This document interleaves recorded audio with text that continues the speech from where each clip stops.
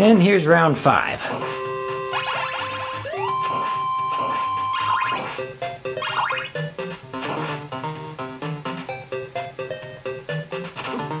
And there's an oops. Remember, do not take the dagger. You do not want to take any weapons other than what you plan on having. Having just come from the last level, you have holy water, and usually you'll be able to keep it. You definitely want to have it as you approach our third and final point pressing area.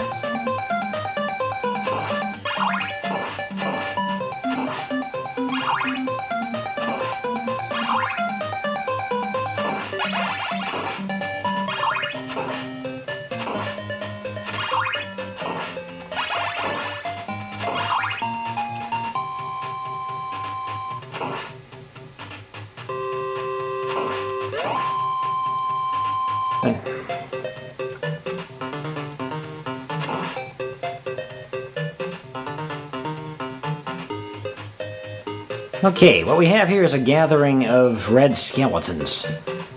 As you see, they rise from the dead if you leave them on the screen after you whip them. Now, they're worth 400 points every time you whip them. And as you see an example there, you can combine it with a hunchback to get 4 kills and throw in some extra points to boot.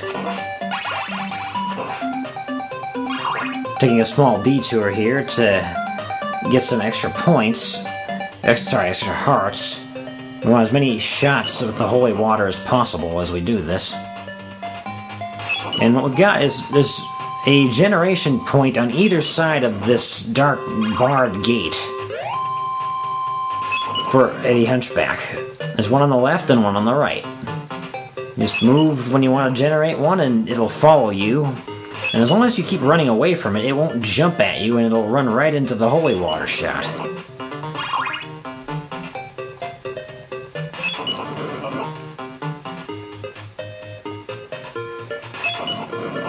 As you can see from the scoreboard, you're getting lots of points rather quickly. We're approaching the score rollover, and we'll have scored almost 1,000,000 points on just this loop, as promised.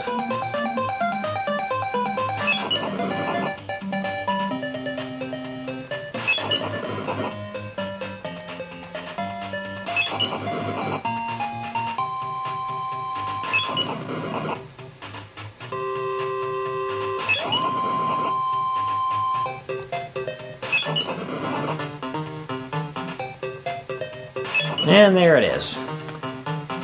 So now we've reached 7,000,000 points, and I'm going to loop this game one more time and actually use this level to finish off the 10,000,000. They have only died once in 6 loops so far.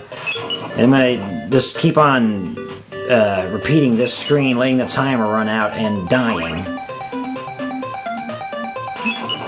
And that will be enough to get me all the way to 10,000,000. But anyway, you've seen enough of this. Let's fast forward. And at about 1:50 on the clock, we're going to proceed to the end of the level. Once again, it's probably not necessary to use that much time to reach the end, but why take chances? We want to live.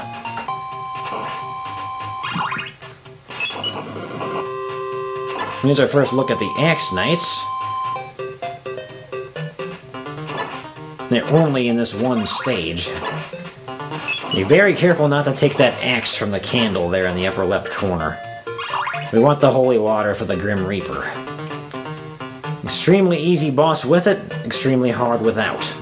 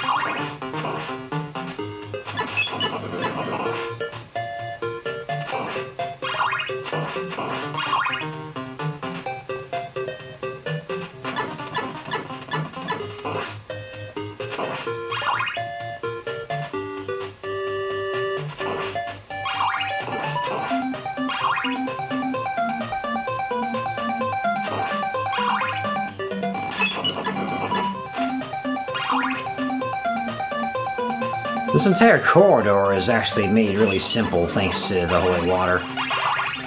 Otherwise, the persistent Medusa heads would make it even more difficult to kill the axe. Nice. Okay, here's the easy Grim Reaper strategy. Jump and throw, jump and throw. Hit that upper right platform, and quick and dirty. Without that, we'd get the size appearing all over the screen and homing in on you, which you don't want. It is very hard to do, even when you know what you're doing.